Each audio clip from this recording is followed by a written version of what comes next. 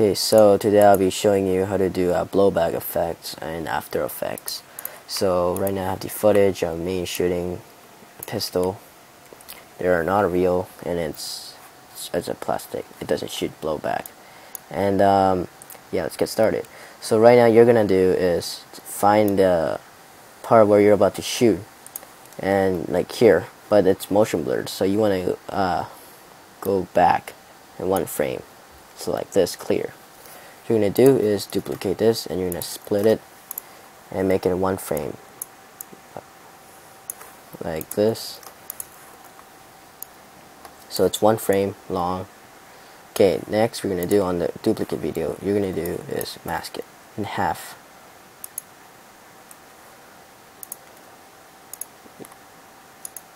So you're just masking this. Okay.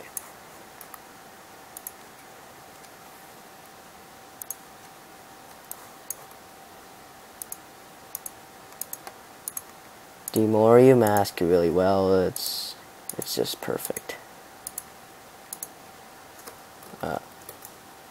So right here, on the half of this point,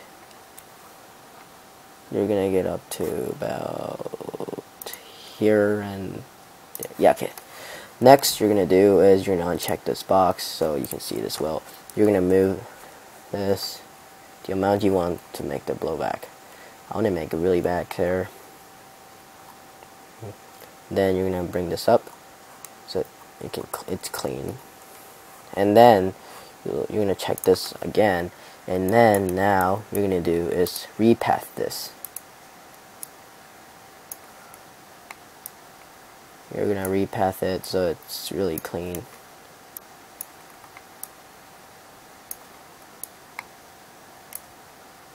And then so you'll see this, it's pretty clean now.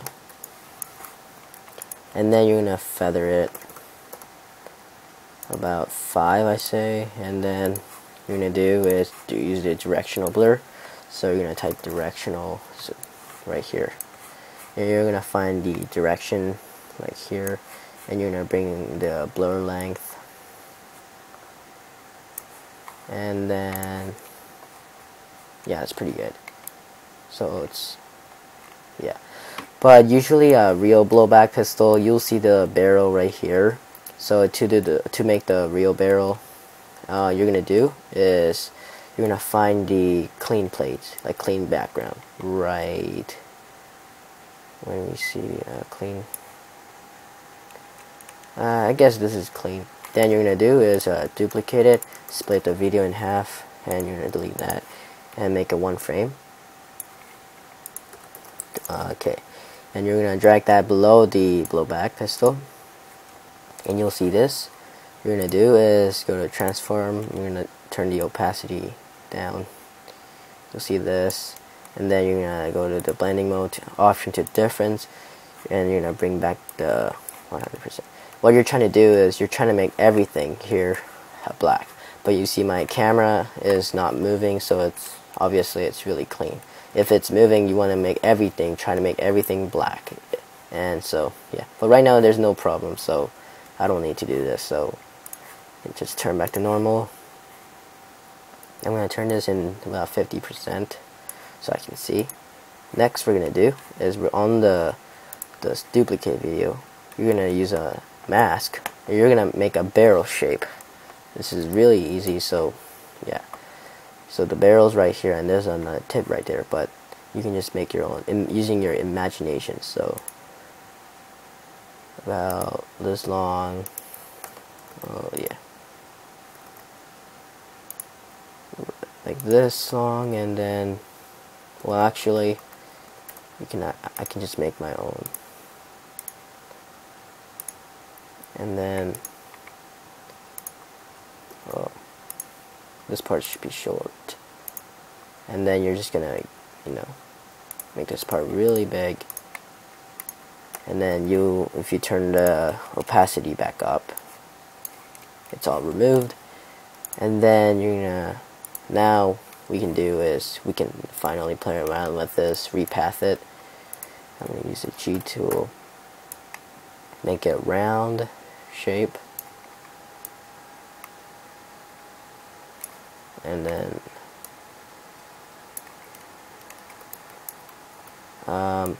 yeah, make a round shape, and then let's see, yeah, it's okay. And then you're gonna feather this, so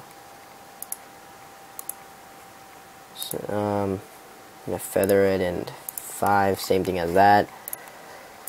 And then yeah, that's pretty much it.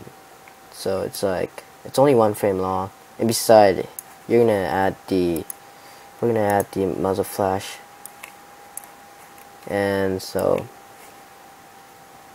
yeah, I'm gonna rotate this, make it a bit bigger,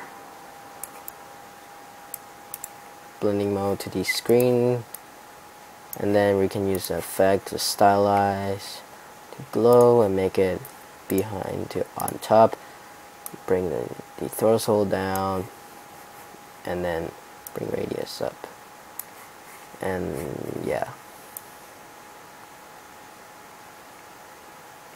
that's pretty much it, I guess. That's pretty good. So thanks for watching, and please subscribe and like me on fan page on Facebook. So yeah.